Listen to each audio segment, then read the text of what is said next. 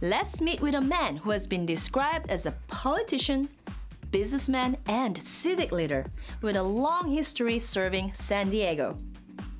I recently had the honor of sitting down to speak with one of San Diego's philanthropic and civic leaders, Tom Hom, and his wife, Loretta.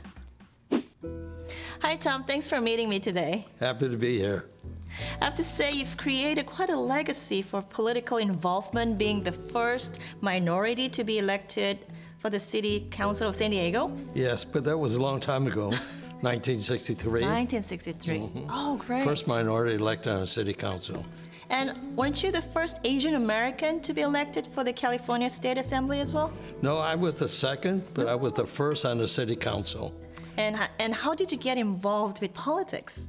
Well, probably my first sense of politics when my dad told me, pointing to City Hall, that he said, Tom, the kind of laws that come out of there is dependent upon the people that is put in there. Mm-hmm. And so that impressed me. Oh, would it be safe to say that then your role model growing up will be your father? Yes, definitely my father. I don't think I'm exaggerating if I were to say that you were the very person responsible for the transformation of this San Diego downtown. Well, I was involved, yes. Very much involved, especially in the gas lamp area. Mm-hmm. Gas lamp then was known as Skid Row, and we turned it around, and today is a thriving part of downtown today. Well, I'm very familiar with the area, mm-hmm. as that was located next to Chinatown. Oh, Chinatown. So through the years, I've seen it deteriorate.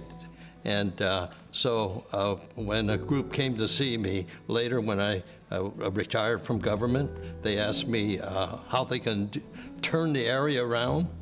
And so we went to work on that. Tell me about your life back then. What was it like? Well, born in Chinatown, 1927, mm-hmm. long time ago. At that time, Chinatown was a self-contained community, mm-hmm. and society, it was, let's say, segregated, perhaps, and whether some were legal or de facto, but it was still somewhat segregation. Mm-hmm. But as time evolved, things changed. Right. And that's one of the areas why I wanted to become involved mm-hmm. in civic engagement, running for public office, helping to change these things around. I wish we could see a lot more minority, like Asian Americans, getting involved in civic engagement. So how can we get more people to get involved? I think you work with the young people, mm-hmm. The more recent immigrants.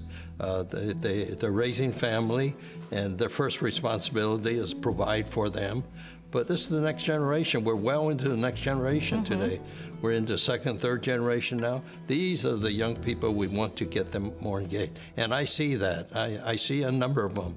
They're beginning to run for public office and serve in let's say, nonprofit groups and donating their time in various areas. And that's part of civic engagement. Yes. And from there, they can run for politics or whatever the case is. Just become involved.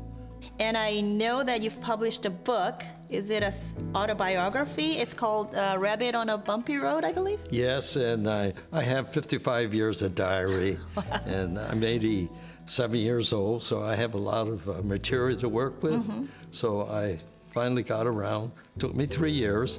I wrote the book, wow. Rabbit on a Bumpy Road, my memoirs. It talks about the time when I was born in Chinatown, mm-hmm. and then it transcends to present day. So if the viewers want to get a copy of your book, where can they go? Is it in the bookstores or online? Oh yeah, it's in a bookstore like Barnes & Noble, Warwick and La Jolla, and Amazon, and e-book, and mm-hmm. So it's available. You're affiliated with over 15 organizations and nonprofits. I see you in the community events all the time. I try to schedule it. Sometimes I don't make all the meetings, but I try and keep up with them. And I think it's important. Mm-hmm. It's fulfilling for me, and at the same time provide some service. And I also heard that you're quite a cook. Well, cooking is one of my hobbies, along with painting. Mm-hmm. I paint watercolor and oil. Wow. So, and play piano, that's another hobby as well. So You're I try to quite keep the busy. multi-talented person here. Oh, I don't know. I just want to keep busy, and I enjoy these things. And I know you volunteer your time to cook as well in the church. Yes, well, I enjoy cooking. When I do cook, we cook for about 150 people. Wow. So I do hope that you spend some time with your lovely wife. Oh, I do. We make time for each other. Oh, that's wonderful. And speaking of your wife, I think she's busy in the kitchen, isn't she? Yes, she's my better half, we'll say that. And Maybe we'll pay her a visit and see what she's up to. Okay, great. Hello. Kathleen, let me introduce my wife, Loretta, to you.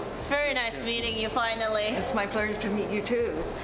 How often do you volunteer in a church? Do you spend a lot of time here? We do. Every Sunday we serve lunch to about 150 people, 125 to 150 people, and he's one of the regular chefs. Wow. And I'm here because I'm in charge of the kitchen.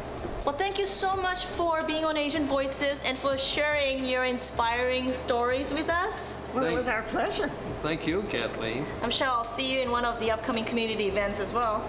Right, you will. All right. Well, stay healthy, and I wish you all the best to both of you. Thank you very much. Thank you, Kathleen.